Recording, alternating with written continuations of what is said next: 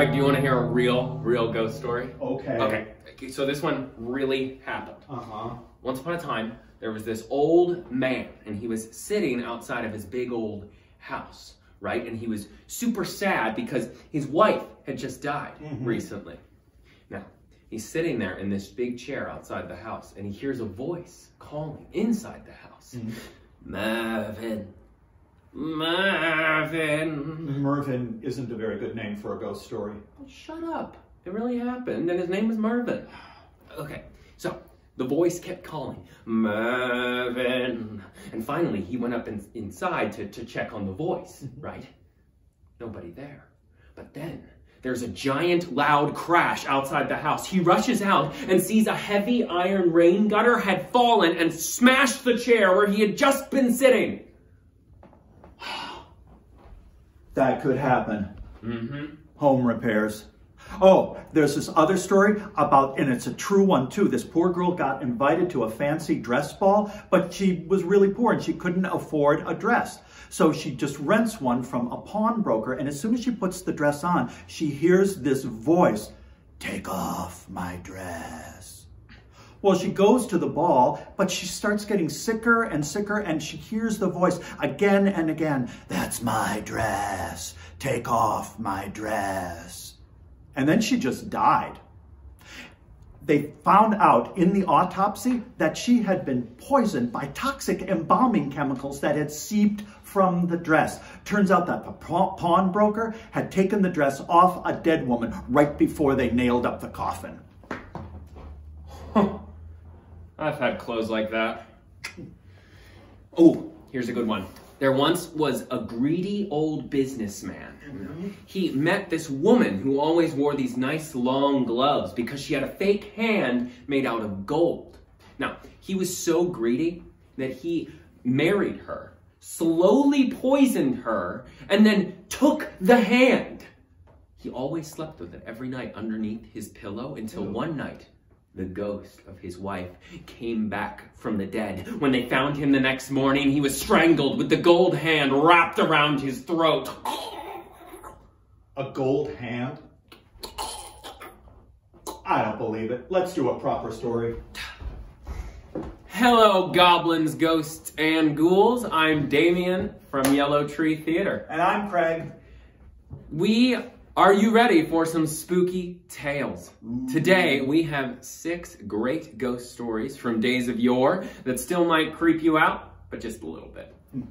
Let's start with one for the kids. Now, suppose it's an October evening, maybe 100 or 150 years ago, and Dad is going to tell a little story, a bedtime story, to the kids. So, he gets the book, Good Stories for Great Holidays, opens it up to the Halloween section, and begins this classic German fairy tale by the brothers Grimm. Once upon a time, there was a little girl who was very willful and never obeyed her elders. So how could she be happy? One day, she said to her parents, "I have heard so much about the old witch who lives in the forest, that I will go and see her.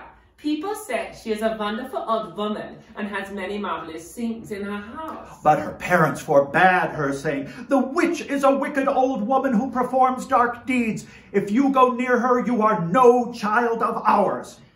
But the girl just tossed her curls and set off through the forest.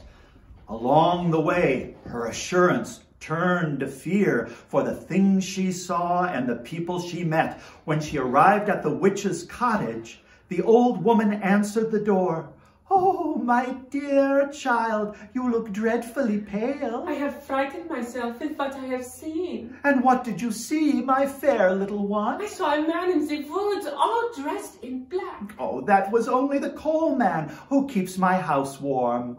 "I then saw a man all dressed in grey." "That was merely the sportsman who supplies me with game." "After him I saw a man all blood red was he. That was simply the butcher who dresses the game I cook. But oh, I was most terrified when I peeped through your window and saw not you, but a horrible creature with a fiery head. Then you have seen the witch in her proper dress. For you I have long waited, and now, my pretty, you shall give me light. So saying, the witch changed the little girl into a log and threw her onto the fire. As the blaze roared, the witch resumed her seat by the hearth and warmed herself. How good I feel. This fire has not burned so bright in a long, long time. Good night, kids. Sweet dreams. Wow, Craig, I have a baby girl. I'm gonna be sure to never tell her that story. Oh, fine. Here's a proper story. Mary Wilkins' tale of a haunted boarding house called The Hall Bedroom. My name is Giuseppe Predo. I'm a respectable businessman.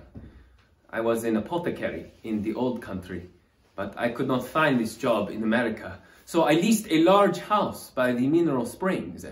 Very cheap. They say Americans come here to rest and get well. So maybe I meet people, yes? Soon my boarding house goes well, and I am making my way in America. But then it begins. Strange things. People begin to leave. Now I must find a new house in a new town. You don't believe? Well, I don't tell the story myself. Here is the journal of Mr. George H. Whitcroft, beginning with the date he arrived. January 18th, 1883. Here I am, established in my new boarding house. I have, as befits my humble means, the hall bedroom on the 3rd floor, only as wide as the hall itself, with a single window at one end. I have lost in everything. I have lost in strength. I have lost in love. I have lost in money.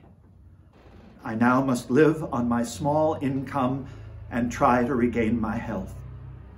On the wall hangs a large painting in a tarnished gold frame, a conventional landscape, the winding river with the little boat, the pair of lovers, the cottage.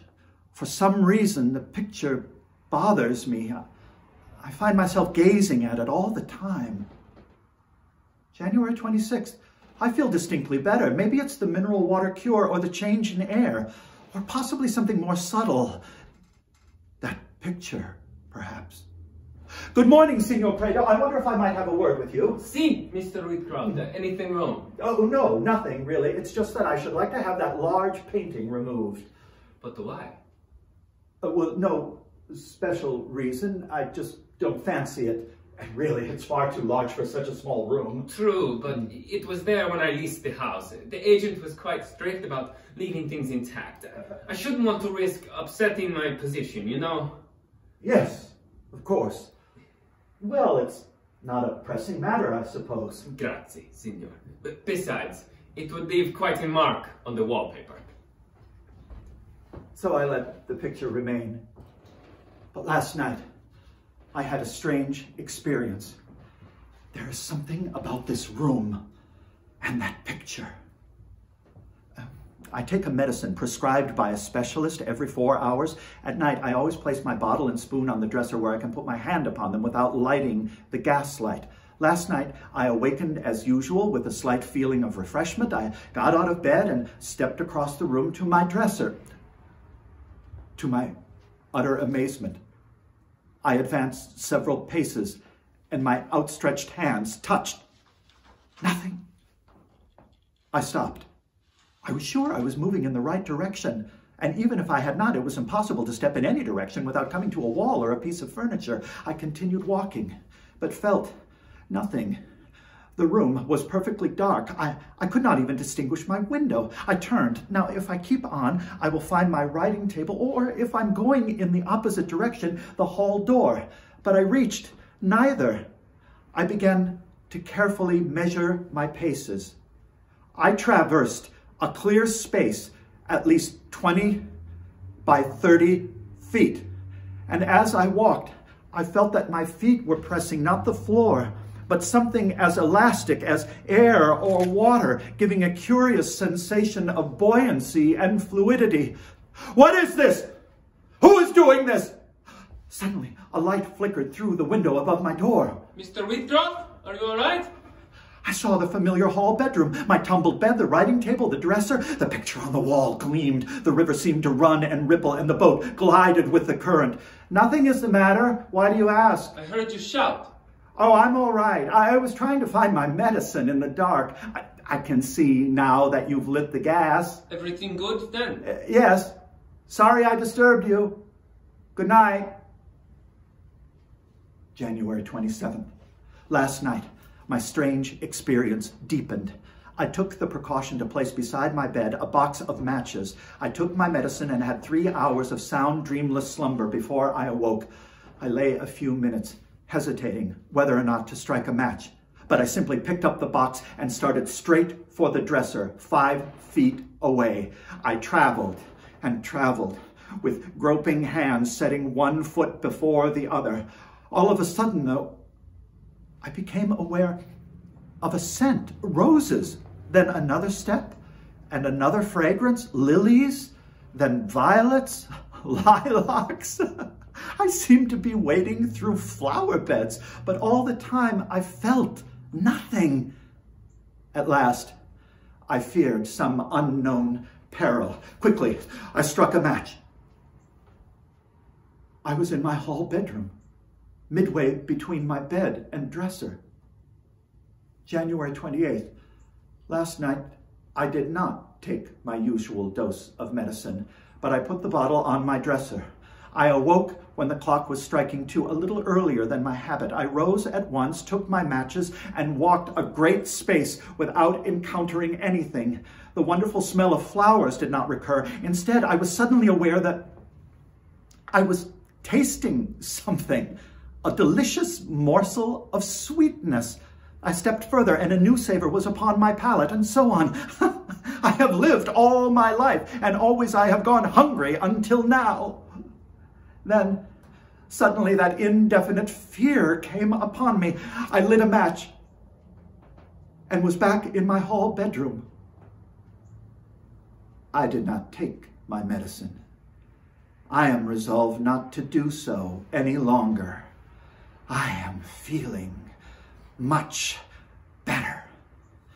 January 29th, to bed as usual, matches in place, and I waked at 1:30. I took the matchbox and traversed vast spaces. I neither smelled nor tasted, but I heard first the murmur of a river. It seemed to come from behind the wall where the old picture hangs on. Ever on came the soothing sound of the waves, and then above the river, a song in an unknown tongue, and yet I understood. And above that, the pealing of crystal bells. It all filled me with a certainty of future bliss. Finally, the terror and the impulse to flee. The match, the hall bedroom. January 30th, today at the spa, I sat on the veranda sipping idly my mineral water. Mr. Wheatrock! Oh, Mr. Addison, the newspaper man who I met 3 years ago in the city. Good to see you again, Wheatrock. Taking the waters, are you? I stop here every year. Are you boarding on the avenue? What number? 240. 240? Yes, 240. Do you know it? Indeed, I do. I stayed there myself once. But Wheatrock, I must ask, what room do you occupy? The hall bedroom, 3rd floor. Get out. Get out now. When last I heard of 240, foul play had taken place there, though nothing was ever proved. 2 disappearances, and in each case, an occupant of that hall bedroom. The first was a very beautiful girl, recuperating after a love disappointment. One morning she was gone, vanished into thin air. A thorough search was made, but she was never found. Well, that was before my day. But the second disappearance took place while I was inside the house. A fine young fellow who had overworked in college and taken sick. He had been in that room 2 weeks, then one morning, gone. There was a great hullabaloo. He had hinted that there was something strange about the room, but of course the police didn't think much of that. The boarding house was shut up. 6 years ago, nobody would stay there, much less occupy that hall bedroom. I suppose the story has died out. Beware, Wheatcroft. You know me. I'm not superstitious, but no good ever comes from that hall bedroom. That night, I neither heard, nor smelled, nor tasted, but I felt. The dresser? But this was carved with beautiful wings as smooth as ivory and yet not ivory. Walking on, I came to what was evidently a window. Not the window of my hall bedroom. I could see nothing. I only felt a soft, refreshing breeze. And then, without warning, my hands touched living beings. I felt the soft silken texture of their garments which swept around me, half enfolding me. A hand that I knew closed softly over mine. A familiar arm passed around me. I began to feel myself gently pulled forward. I struck a match. The hall bedroom. I wonder what had become of all those people. And the young man and woman who occupied this room. I wonder if I had better stop. I wonder if this is all going too far. January 31st. Tonight I saw more than I can describe. Something which nature has rightly kept hidden has been revealed, but it is not for me to disclose her secret. This much I will say, that doors and windows open into a place to which the outdoors that we know is but a vestibule. And there is something strange in respect to that picture, and there is a river upon which one could sail away. Tonight it flowed silently, for tonight I could only see, and I was right that I recognized the people from the night before. And it is true that the girl is very beautiful, and the boy is now strong and fine. Everything dazzled my eyes. I wonder if all my senses were to grasp it. I wonder if I were to survive. I wonder... There. The journal stops. But no more. The next morning, he was gone. We searched. We even tore down the wall behind the picture and found another room. Yes, the length of the whole bedroom, and very narrow. No more than a thin closet. No window or door, empty, except for a piece of paper covered with numbers, as if somebody had been doing arithmetic. The agent promised new wallpaper and paint, but I told him I wouldn't stay if he gave me the house.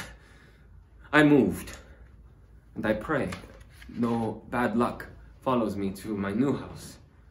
But I made sure it has no hall bedroom. Weird. I wonder what happened to Mr. Wheatcroft. Who knows? Authors are like that sometimes. They just lay out big questions, but they don't always provide an answer. Yeah, I guess so. Well, you know, some ghost stories aren't written by just a normal author. They're just told generation after generation. Why don't you tell us one, Damian? I think I will. In upstate New York, a young couple was returning home from a trip to New England in a carriage. As evening drew on, they knew they'd have to seek shelter for the night. They spied a light and turned their horse onto a small lane leading up a hill. A pleasant little house stood at the crest, and an old man and woman met them at the door. They welcomed the travelers and offered them a room. The old woman bustled about with tea and freshly baked cakes. The husband tried to pay, but the old couple refused anything from their fellow New Yorkers. The travelers woke early and tiptoed out, happily leaving a shiny new 50-cent piece on the center of the kitchen table. They drove a few miles before they broke their fast at a little restaurant in the next town. The husband mentioned the nice old couple to the fellow who ran the restaurant. Where did you say that house was? They described it in exact detail. You must be mistaken. That whole place was destroyed by fire years ago. And old Mr. and Mrs. Bram lost their lives in the blaze. Horrible it was. That couldn't be. They welcomed us in and we passed a pleasant night. As you say. Outside, they determined to clear up the mystery. They followed the same road and turned up the same small lane. It was overgrown with weeds, which they hadn't noticed before. The carriage climbed the hill to the crest, and they saw before them the burnt-out ruins of a small house. It had obviously not sheltered anyone for years. They gazed in shock until the husband said, I must have missed the turn. But his wife only stared fixedly before her. Then she gave a terrified scream and collapsed in his arms, for there, in the center of the charred kitchen table, gleamed a shiny, new 50-cent piece. Whoa. Say, Damian, you just moved to St. Paul, didn't you? Sure did. Yeah, over by Summit Avenue. Did you know that a lot of those houses are haunted? No, Craig, but I bet you're gonna tell me. Sure am. One old mansion has this really cute little cupola on top. It was built by the owner of a steamboat company so he could watch his boats coming and going up and down the Mississippi River. But in recent years, people have sometimes noticed a light shining from the cupola late at night. Funny thing, there's no light fixture up there. There's not even any electricity. Huh. Oh, a few doors down, there's another house that has had repeated hauntings over the years. A renter in a basement apartment once awoke to feeling cold, dead fingers pressed against his forehead. There are reports of apparitions that just melt into the walls, even a phantom dog who would jump up on the bed every night after the lights go out. That's freaky. Oh, there's more. Some of the mansions have ballrooms or theaters up on their top floors, and in one of these, young F. Scott Fitzgerald, who grew up in the neighborhood, wrote plays that his friends would perform there. But apparently, one play was so bad that all of his buddies just teased and taunted him until Scotty burst into tears and ran from the house. Okay, Kirk, that's not a ghost story, that's just kids being mean. No, wait. But years later, after Fitzgerald had died, young Scotty was seen running down the stairs of the house. People heard him crying, and in the yard, poof, they saw him disappear. Later owners found this so disturbing that when they renovated, they removed the steps that led up to the attic theater. But Scotty continued to float down where the staircase had been. Finally, they decided to have an exorcism, and then he was seen no more. However, sometimes at night, after the family has gone to bed, neighbors have noticed lights like Christmas tree ornaments moving slowly down the hallway past the windows by the stairs. Okay, Craig, you're kind of creeping me out. This is where I live. Totally understandable. Just one more. At another house, the owner often hosted these small concerts, and one of the singers once asked him, you know, whenever we're here, there's this beautiful old lady who comes in late and sits at the back. She seems to enjoy the music, but she always arrives after we've started and never stays afterwards. Could you ask her to stay? We would really like to meet her. The host responded, I would if I could, but she's been dead for 30 years. Thanks, Craig. No problem, Damian. Hey, our next story is all about a haunted house, and you get to tell it. The Judge's House by Bram Stoker, same guy who wrote Dracula.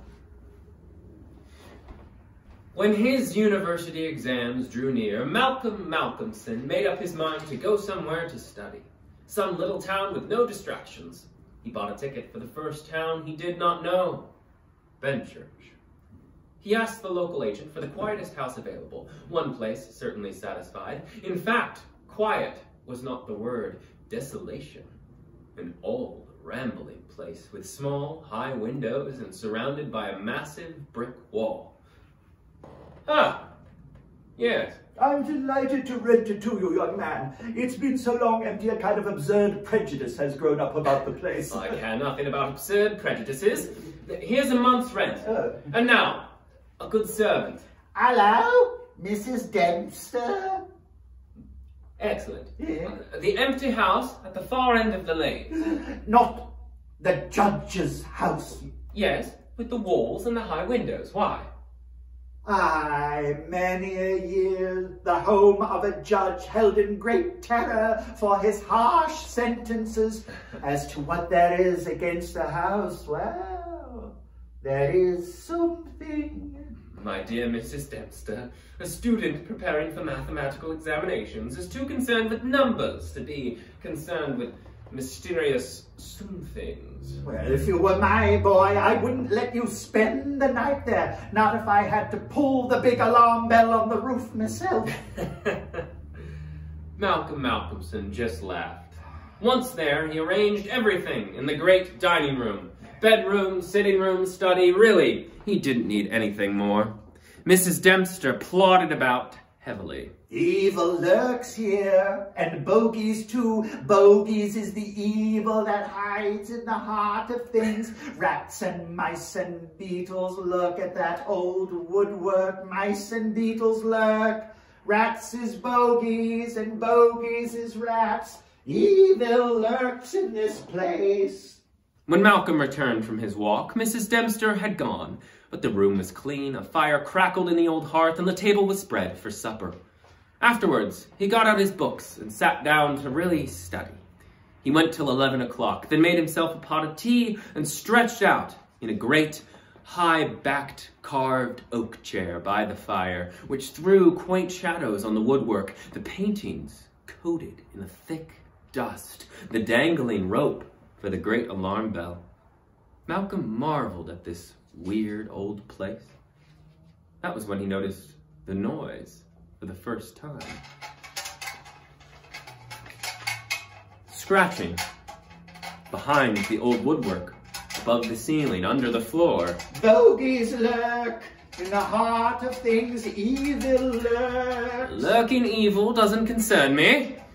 Malcolm grew accustomed to the scratching, like the ticking of a clock, and returned to his work. Finally, he looked up. The noise had ceased. The fire was just a deep red glow. Then, oh my God! There, on the carved oak chair, sat an enormous rat, steadily glaring at him. Malcolm made a motion, but it didn't stir. He made the gesture of throwing something. It didn't flinch, but showed its pointed teeth angrily, and its cruel eyes gleamed. Malcolm seized the fireplace poker and ran to kill it. The rat, with a squeak of hate, jumped up the rope and disappeared into the darkness. Instantly, the scratching in the wall resumed. Well, that was odd. But with the creature gone, Malcolm retired to bed and slept heavily until Mrs. Dempster's arrival. After a strong cup of coffee, he took his books, began his morning walk, bringing a few sandwiches lest he should not return till dinner time. He stopped by the land agent to thank him. Oh, you mustn't overwork, sir. You look pale. How did you pass the night? Oh, fine. Your absurd prejudices and Mrs. Dempster's sup things didn't worry me. Though the rats had a circus. One wicked old devil sat on my chair and wouldn't go until I took the poker to him. An old devil. The devil, perhaps.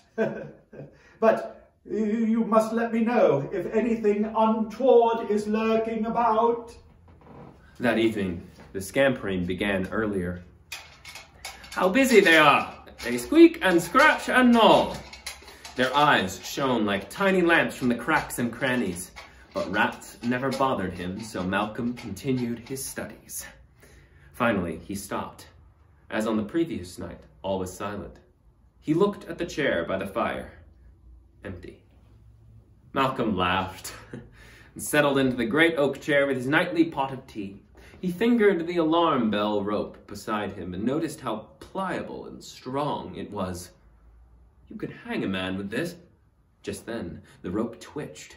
Glaring down at him perched the great rat. Suddenly, without warning, the rat dropped right on top of him. Oh! Malcolm bolted away. He turned back to see the rat reclaim the chair. Malcolm grabbed his advanced algebra textbook and flung it. With a quick move, the rodent dodged aside. Malcolm threw trigonometry and almost hit its tail. Logarithms nearly went into the fire. At last, as he stood with his last book poised, the rat squeaked in fear. Malcolm hurled the volume with great force and struck the rat a resounding blow. With a malevolent hiss, the rat ran up the rope. Malcolm saw it disappear through a hole above one of the great pictures, obscured through its coating of dust and grime. The triumphant student collected his books. As he took up his last one, his successful one, he started. The Bible my mother gave me. How strange. And as the rats in the walls renewed their activities, Malcolm fell asleep in exhaustion. Wake up, sir! Oh, Mrs. Dempster. Oh, you look as if you had a nightmare. I must have fallen asleep at my work. I say, when I'm out today, would you clean those pictures, especially that one by the fireplace? As you wish, sir. Till late in the afternoon, Malcolm studied in the shaded walk. His confidence returned. In this state of satisfaction, he met Dr. Thornhill from the village, who plunged into such a series of questions that Malcolm wondered if his presence was not an accident. Did the land agent or Mrs. Dempster ask you to come here and advise me? Both, but they didn't intend you to know it. They worried about your being there alone, an absurd prejudice about the place. Now, I was a keen student in my time, so I may take the liberty of a college man and ask if you are indeed all right. Okay, as they say in America. And Malcolm described all that had happened in the last 2 nights. The rat always went up the rope of the alarm bell. Always? I suppose you know what that rope first was. No. It was used by the hangman for the victims of the judge's rancor. Mark the rope. I fear no good of it, but give that alarm bell a good pull if you ever need our help. That evening grew cold. A heavy wind arose. Malcolm examined the cleaned painting and was instantly transfixed. A portrait of a strong and powerful judge dressed in robes. His face was merciless evil. The eyes glowed malignantly. Malcolm saw in them the very eyes of the great rat. To his shock, the judge sat in the same carved oak chair by the stone fireplace with the rope from the ceiling, its end coiled on the floor. Troubled, Malcolm worked for an hour or so, accompanied by the scratching of the rats, while the wind became a gale, and the gale a storm. The old house creaked, and the wind blew through the chimneys, producing strange, unearthly sounds. Even the great alarm bell on the roof felt the force of the wind, for the hangman's rope rose and fell slightly. Malcolm picked it up. Suddenly, it twitched. Just out of his reach, the great rat clung to the rope, gnawing it, until the severed rope fell, clattering to the oak floor. For an instant, the great rat remained like a knob or a tassel before disappearing into the woodwork. Malcolm felt a pang of terror as the possibility of contacting the outer world was cut off. Turning, he dropped the rope. In the center of the judge's picture was a great patch of bare canvas. The figure of the judge had disappeared. Malcolm, his knees shaking, looked to the real chair. There, in robes of scarlet and ermine, sat the judge himself, his eyes glaring and a smile of triumph on his cruel mouth. Malcolm stood breathless, with horror-struck eyes. Slowly, the judge rose and picked up the rope, fashioning one end into a noose. Then, with a swift move, he shifted in front of the door. Trapped, Malcolm tried to think. The door barred, the high windows. He saw the judge raise the noose and throw it. Malcolm darted aside, like a rat. Again, the judge raised the rope and threw it, and again the student just managed to evade it. This went on many times, the judge seeming to play, as a cat does, with a mouse. Meanwhile, the rope of the great alarm bell became laden with hissing rats. More and more poured through the small hole in the ceiling, so that with their weight the bell was beginning to sway. Hark, a tiny clang. Malcolm looked up in hope, and just then the noose throttled his neck. The judge's icy fingers clasped his throat. The noose tightened. The judge hoisted the rigid, choking student onto the oak chair. He caught the end of the swaying rope of the alarm bell. He shook off the shrieking rats, knotted the end of the noose around the hanging rope, and stepping down, kicked away the chair. The townsfolk woke to the heavy, repeated clang of the alarm bell. Lights appeared. A crowd hurried through the storm. They pounded on the door of the judge's house. Getting no reply, they burst in and poured into the great dining room. There, at the end of the rope, swung the body of the student. while on the face of the judge in the picture glowed a malignant smile. And the bell tolled on and on and on.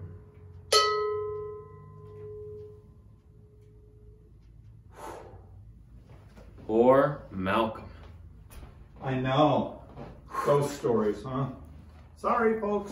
Well, maybe we should do a funnier one next, without rats. The Canterville Ghost by Oscar Wilde. When Mr. Otis, the American minister, leased Canterville estate, everyone told him that it was very foolish, as there was no doubt the place was haunted. Even Lord Canterville confessed, "Oh, we have not lived there since the Dowager Duchess was frightened into a fit by two skeleton hands placed upon her shoulders." My lord, I come from a modern country where we have everything money can buy. If a ghost exists, we'll ship it home for one of our public museums. Or put him on the stage. Oh, I fear that the ghost exists, since 1584, in fact. Sir, there is no such thing as ghosts.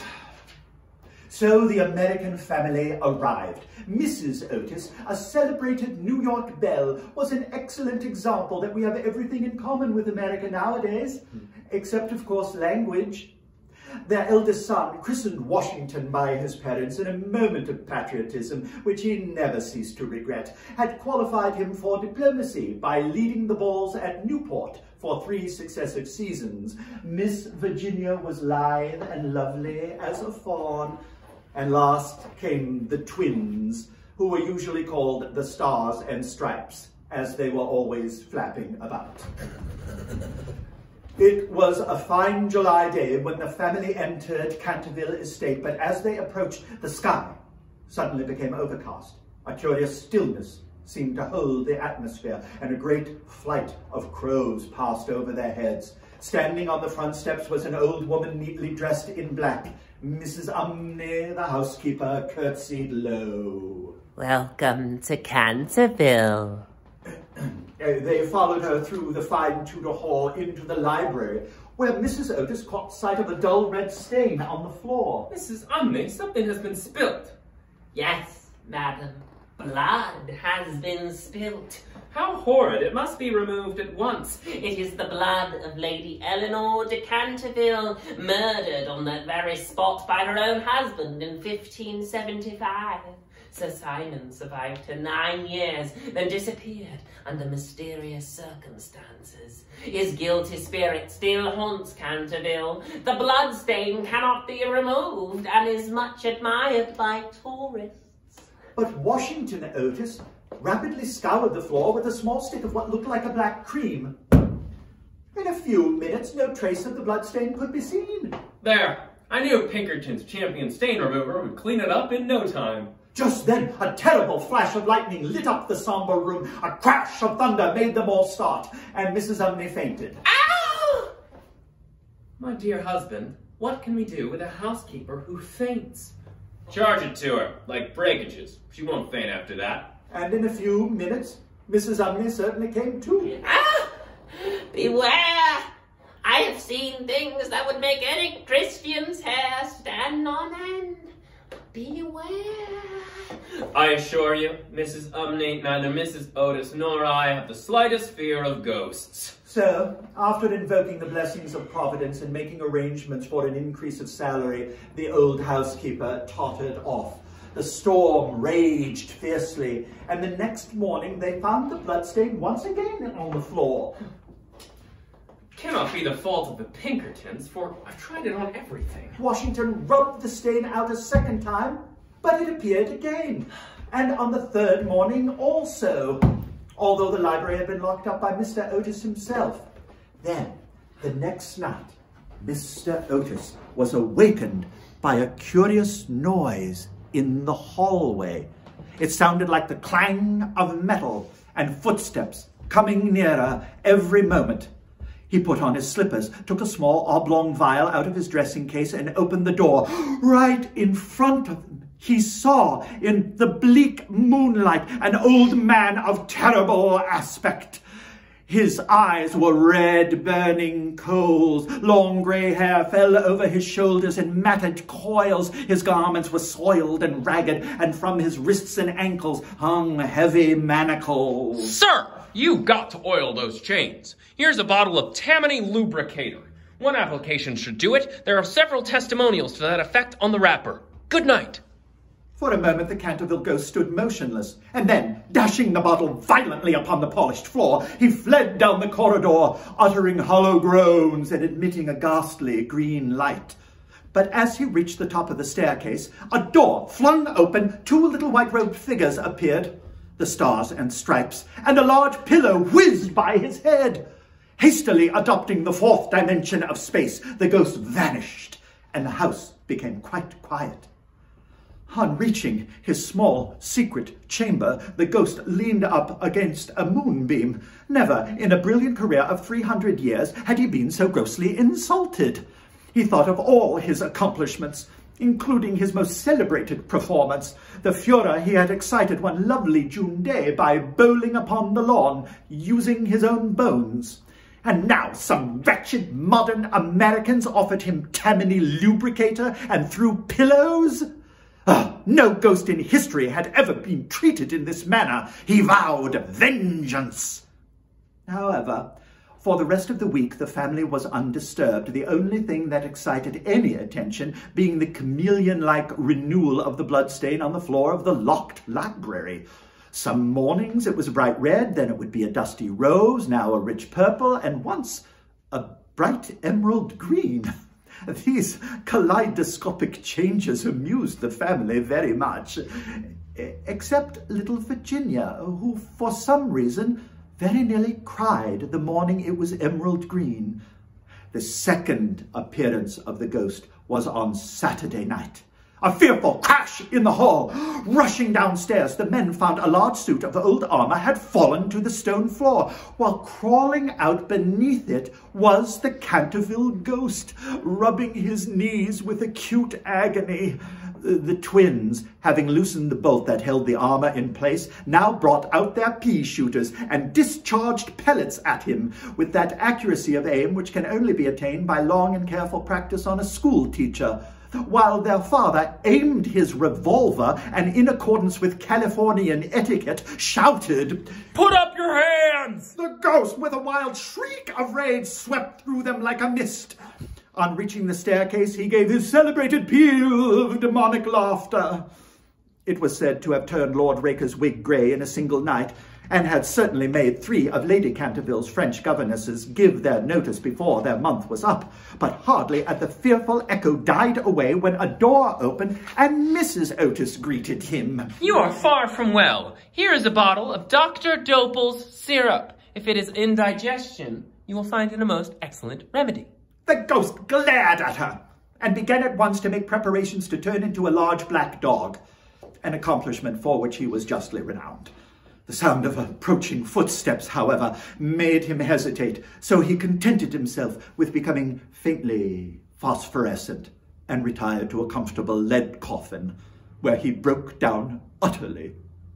For some days he hardly stirred at all, except to keep the bloodstain in proper repair. At last he resolved to make a third attempt to frighten the American family. He selected his celebrated character of Reckless Rupert, the Headless Earl. His plan was to gibber at them from the foot of their beds, stab himself 3 times in the throat to the sound of slow music, and finally to crawl around, shrieking and flinging his eyeballs at them, which on more than one occasion had produced a great effect. As midnight sounded, he sallied forth, seeing the twins' door ajar. He knew their doom had come. Wishing an effective entrance, he flung the door wide open. but a large bucket of water fell right down on him, wetting him to the bone and just missing his left shoulder. He then heard shrieks of laughter from the four-post bed. He retreated down the hallway to terrorize the other family members, but turning a corner, fell back, flinging up his long, bony hands with a piteous wail of terror. Right in front of him was a horrible spectre. Its head was round and lumpen. One shrouded hand clutched a purple heart, and in the other a blade of gleaming steel. Well, never having seen a ghost before, he naturally was terribly frightened.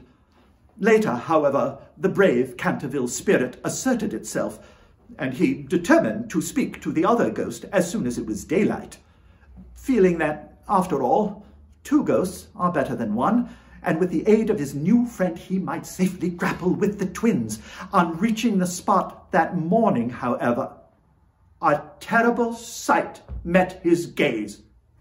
The horrible head was merely a carved pumpkin. A bedsheet wrapped round a garden rake formed the body, with an old kitchen knife and a rotten turnip for the purple heart. He had been tricked, foiled, outwitted.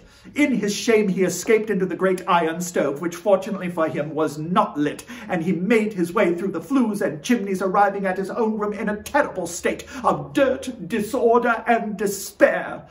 His nerves were completely shattered. Oh, and he started at the slightest noise. He even gave up on the bloodstain. If the Otis family did not want it, they clearly did not deserve it. They were evidently people on a low material plane of existence and quite incapable of appreciating the symbolic value of sensuous phenomena. For 3 weeks, he took every possible precaution against being heard or seen. He removed his boots, trod as lightly as possible, wore a discreet black velvet cloak, and was careful to use the Tammany lubricator. He felt a little humiliated at first, but afterwards saw that there was a great deal to be said for it. But one day, Virginia was passing the tapestry chamber. To her immense surprise, there sat the Canterville ghost. He was leaning on a window, looking so forlorn that little Virginia was filled with pity. I am sorry for you, but my brothers are going back to school tomorrow, and then if you behave yourself, no one will annoy you. Oh, it is absurd asking me to behave myself. I must rattle my chains and groan through keyholes. It is my only reason for existing. It is no reason at all for existing. You know you have been very wicked. Mrs. Umney told us that you have killed your wife. Yes, but it was a purely family matter and concerned no one else. It is very wrong to kill anyone. Oh, I hate the cheap severity of abstract Puritan ethics. I don't think it was very nice of her brothers to starve me to death. Starve you to death? Oh, Mr. Ghost. I mean, Sir Simon, would you like a sandwich? No, thank you. I never eat anything now. You are much nicer than the rest of your horrid, rude, vulgar, dishonest family. Stop! It is you who are dishonest. You know you stole my paints to redo that ridiculous blood stain. First, you took all my reds, then you took the emerald green and the yellow, and finally I had nothing left but blue and white, and could only do moonlit scenes, which are always depressing and not at all easy to paint. I never told on you, though it was most ridiculous. Who ever heard of emerald green blood? Well, really, what am I to do? The best thing you can do is to emigrate and improve your mind. Well, my father will give you free passage, and though I'm told there is a heavy duty on spirits, there will be no difficulty at customs, as all the officers are Democrats. Once in New York, you are sure to be a great success. Perhaps you can join a roadshow. I don't think I should like America. Oh, I'm so lonely and tired. I want to sleep, and I cannot. That's quite absurd. It is very difficult sometimes to keep awake, especially at church, but there's no difficulty at all about sleeping. Why, even babies know how to do it, and they are not at all clever. I have not slept for 300 years. Poor, poor ghost. Have you no place to rest in peace? Beyond the pines is a little garden. There, the great white stars of the hemlock flowers. There, the nightingale sings all night long. The cold crystal moon looks down, and the yew tree spreads giant arms over the sleepers. You mean the Garden of Death? Yes. To forget time, to forgive life, to be at peace. You could help. You can open the portals of death's house, for love is always with you, and love is stronger than death. Have you ever read the old prophecy on the library window? When a golden girl can win, prayer from out the lips of sin, when the almond tree shall flower, and the child shall know her power, then shall all the house be still, and peace will come to Canterville. You must pray for my soul, and then the angel of death will have mercy on me. You will see fearful shapes and hear wicked voices, but they will not harm you, for against the purity of a child, the powers of darkness cannot prevail. I am not afraid. I will ask the angel to have mercy on you. Taking her hand with old-fashioned grace, he kissed it. His fingers were cold as ice, and his lips burned like fire, but Virginia did not falter. He led her across the dusky room, stopped and muttered some strange words. She saw the wall slowly fading away like a mist, and a great black cavern gaped. A bitter cold wind swept around them. Quick, quick, or it will be too late. And in a moment, the paneling closed up behind them. When the bell rang for tea, Virginia did not come down. When 6 o'clock was struck, Virginia did not appear. Mrs. Otis became quite agitated and sent the boys out to look for her, while she and Mr. Otis searched every room in the house, but they could find no trace. Mr. Otis sprang into American action. He sent off Washington and 2 men to scour the district and dispatch telegrams to all the police inspectors in the county. The pond was dragged and the whole estate thoroughly gone over, but all without result. It was evident that Virginia might be lost to them. After a melancholy dinner, Mr. Otis ordered them all to bed, saying, I will telegraph in the morning to Scotland Yard. Just as they were leaving the dining room, a dreadful crash of thunder shook the house. A strain of unearthly music floated through the air. A panel at the top of the staircase flew open, and out onto the landing with a little box in her hand stepped Virginia. Good heavens, child, where have you been? Your mother and I were frightened to death. Papa, Mama, I have been with the ghost. He is dead, and you must come and see him. He had been most wicked, but was very sorry for all that he had done, and he gave me this box of beautiful jewels before he died. And turning round, she led them through the opening down a narrow, secret corridor to a little low room with one tiny grated window. Embedded in the wall was a huge iron ring, and chained to it a gaunt skeleton stretched out on the stone floor. Virginia knelt down beside the skeleton while the rest of the family looked on in wonder. Glancing out the window, the stars, or stripes, suddenly exclaimed, Hey! That old withered almond tree has blossomed. I can see the flowers in the moonlight. The ghost has been forgiven. And indeed, 4 nights later, a funeral procession started from Canterville Estate.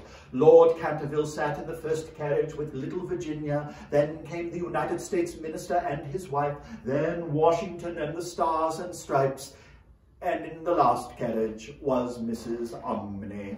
It was generally felt that as she had been frightened by the ghost for more than 50 years, I've got a right to see the last of him. a deep grave had been dug in the corner of the churchyard just under the old yew tree. As the coffin was lowered, Virginia stepped forward and laid on it a large armful of white and pink almond blossoms. As she did so, the moon shot out from behind a cloud and the nightingales began to sing. Virginia looked up. The Canterville ghost is finally able to sleep. The end. But not quite. We have one more story for you, but we want to thank you for spending this time with us today. And when the time is right, we hope you come back and join us at Yellow Tree Theater.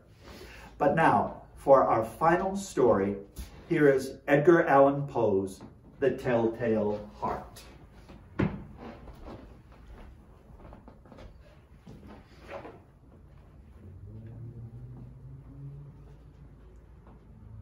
is impossible to say how the idea first entered my brain, but once conceived, it haunted me day and night. Object, there was none. Passion, there was none. I loved the old man. He had never wronged me. He had never given me insult. For his gold, I had no desire. I think it was his eye. Yes. It was this. He had the eye of a vulture, a pale blue eye with a film over it.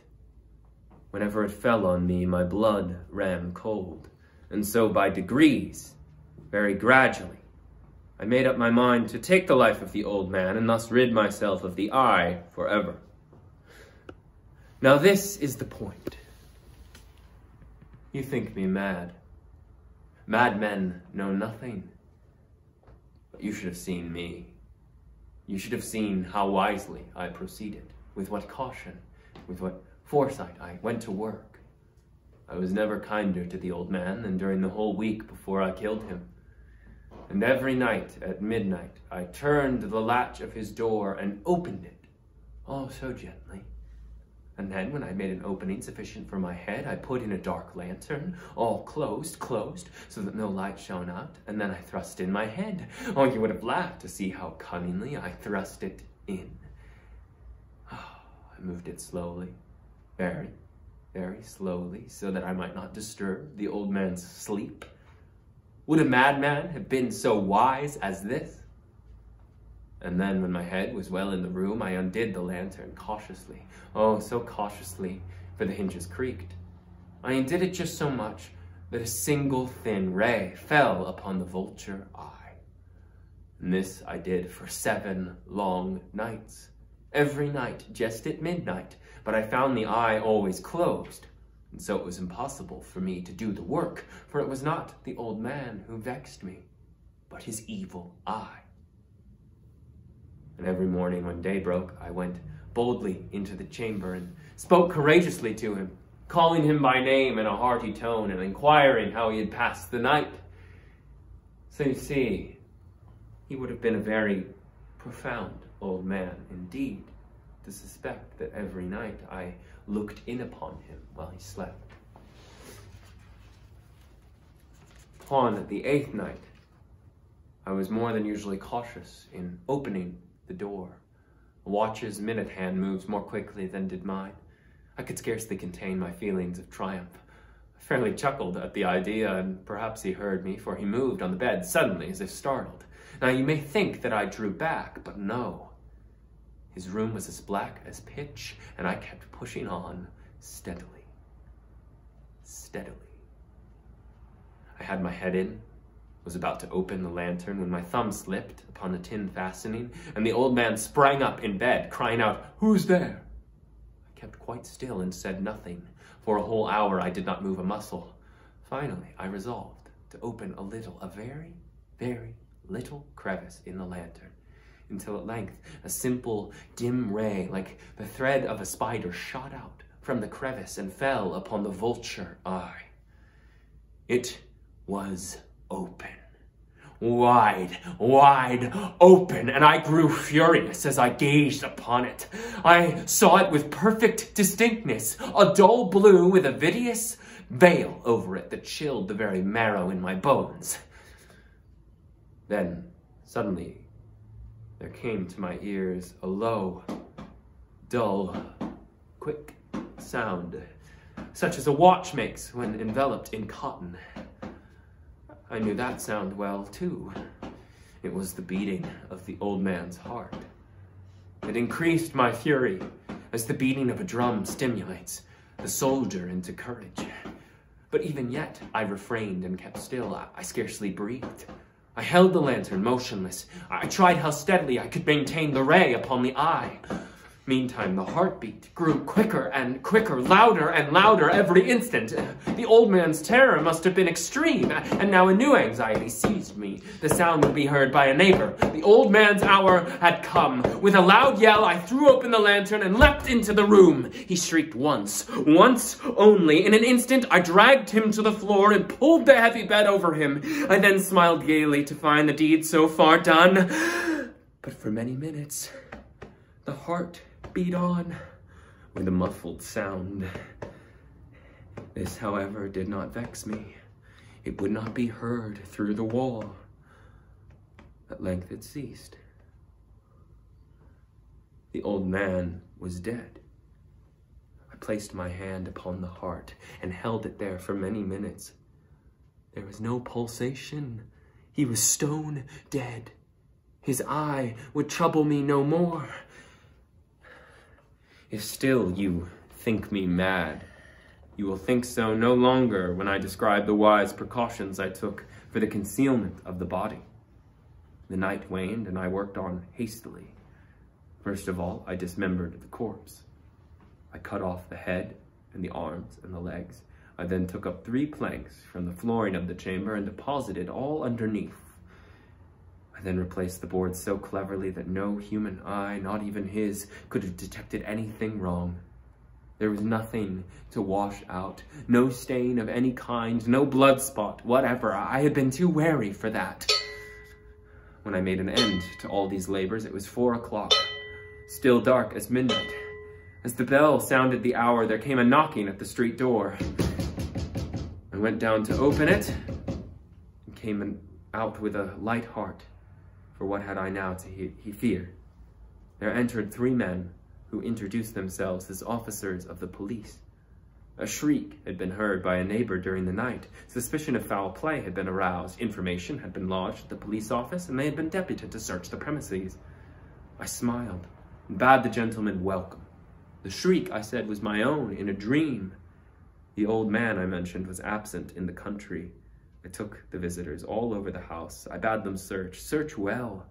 I led them at length to his chamber. I showed them his treasures, secure, undisturbed. In the enthusiasm of my confidence, I brought chairs into the room and desired them here to rest from their fatigues, while I myself, in the wild audacity of my perfect triumph, reposed upon the very spot beneath which lay the corpse of my victim. The officers were satisfied. My manner had convinced them. I was singularly at ease. They sat, and while I answered cheerily, they chatted of familiar things. But ere long, I felt myself getting pale and wished them gone. My head ached, and I fancied a ringing in my ears. But still they sat and chatted. The ringing became more distinct. I talked more freely to get rid of the feeling, but yet it grew and continued indefiniteness until at length I found that the noise was not within my ears. It was a low, dull, quick sound, such as a watch makes when enveloped in cotton. I gasped for breath, and yet the officers heard it not. I talked more quickly, more vehemently, but the noise steadily increased, louder, louder, and still the men chatted pleasantly and smiled. Was it possible they heard it not? No, they heard. They suspected, they knew. They were making a mockery of my horror. This I thought, and this I still think. But anything was better than this agony. Anything was more tolerable than this derision. I could bear those hypocritical smiles no longer. I felt that I must scream or die. And now, again, hark. Louder. Louder. Louder. Villains, dissemble no more. I admit the deed. Here, tear up the plagues. It is the beating of his hideous heart.